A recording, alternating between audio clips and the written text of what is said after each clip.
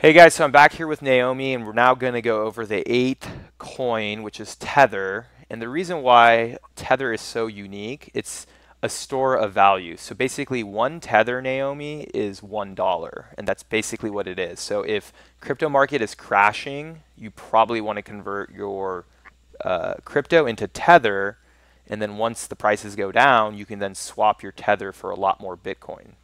Does that make sense or no?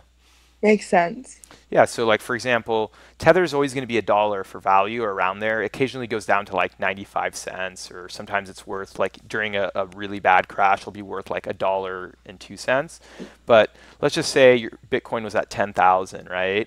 And you decide to cash out and you get 10,000 tethers, and then all of a sudden Bitcoin goes down to 6,000. Then you use your 10,000 tether to buy not one Bitcoin, but you actually get like 1.6. So that's what the play is for Tether.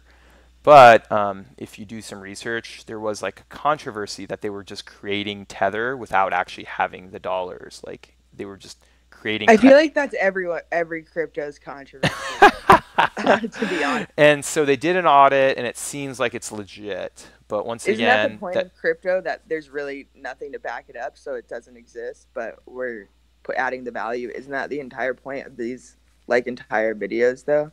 yeah, so yeah, I mean, like I said, it's an unregulated market. So because it's not regulated, and also even when it's regulated, Had to pull out that 99-cent store degree. well, anyways, so the thing with Tether though, it has a track record now. It's been or it's been around for a while, and we'll pull up the Tether graph really quick. And so it's been very stable. So like I said, if you're yeah, like look, so the price of Tether just occasionally will dip. It went down to 91 cents. So if Tether ever goes down to 91 cents, you should probably buy it.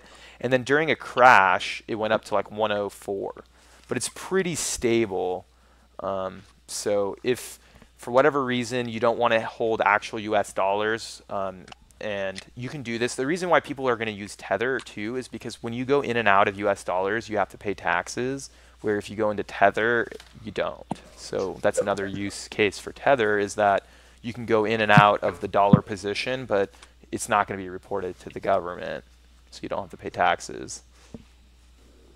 That's the beauty of all the cryptos.